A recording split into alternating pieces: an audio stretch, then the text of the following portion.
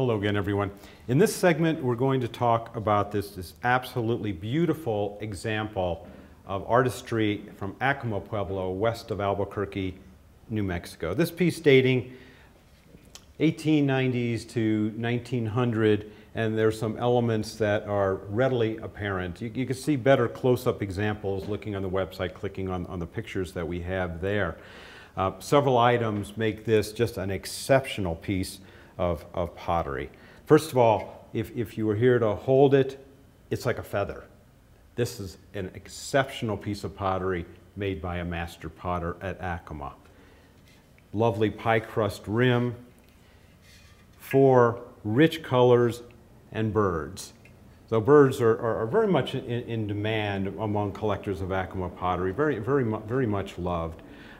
This piece may have been created for the art market. It's got a lot of patina that may have been from use and handling by collectors. I don't see any sign of ethnographic use on the inside, so possibly created for the art market. Interesting elements, the orange, this is what the artist was hoping for. Clear separation of the orange and the red, beautiful deep orange bird. But the natural outdoor firing process isn't always that forgiving.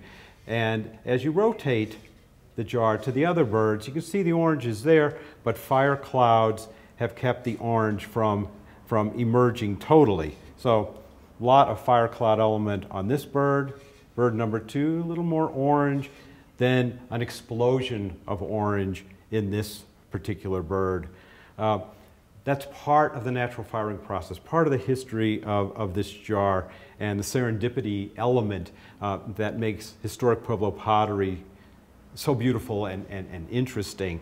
The rest of the design elements, the birds are all framed in series of abstractions and lines, possibly representing clouds and rain, as the designs often do in Pueblo pottery.